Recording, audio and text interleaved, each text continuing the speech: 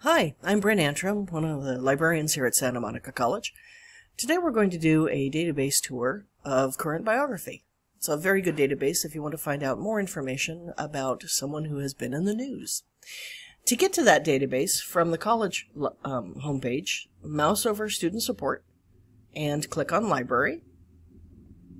Your interface may look a little different because we're going through a redesign, but the search strategy should be the same. Once you're at the library homepage, scroll down to All Databases, and we're going to be clicking that in a moment, but first I want to point out Ask a Librarian. This is 24/7 research help. You'll either get an SMC librarian or a librarian from one of our partner colleges and universities in the consortium. But no matter, whenever you ask a librarian, that's exactly what you're doing. So if you need help with your research, ask us.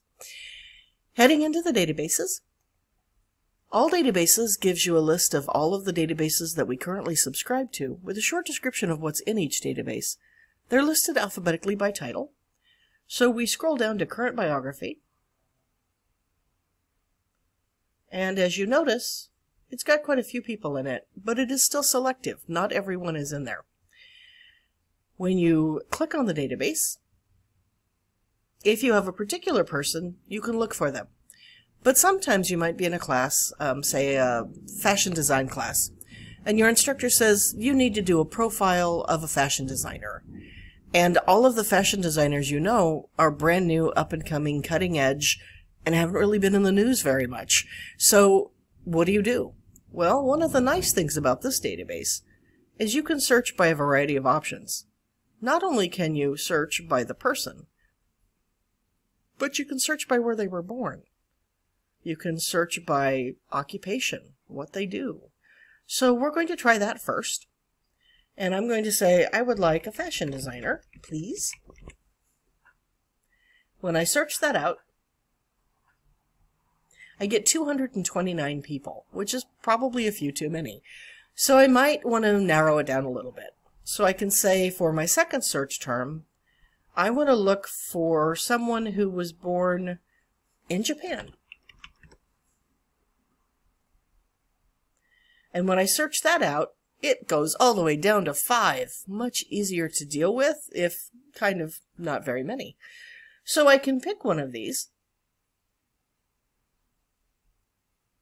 And I'm going to pick Junior Wannabe. When I click on the title of the person, it gives me information about them, tells me where they got this information from, and then talks about the person from their early life through their professional life, and then gives suggested further readings,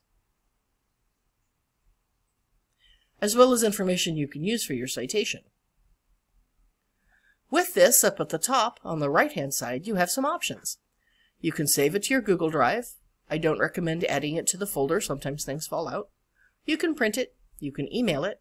You can save it. You can cite it. So if I decide I want this, I'm going to email it to myself.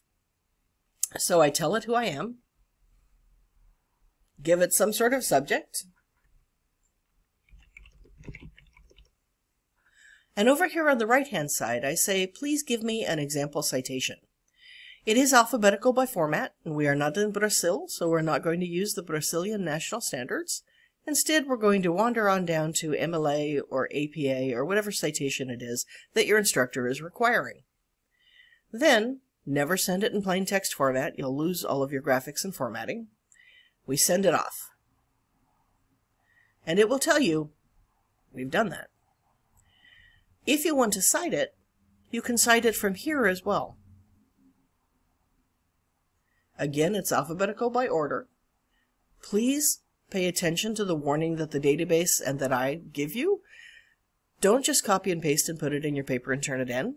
Copy and paste and fix it, and then turn it in. You don't want to lose points because the bot screwed up your citation.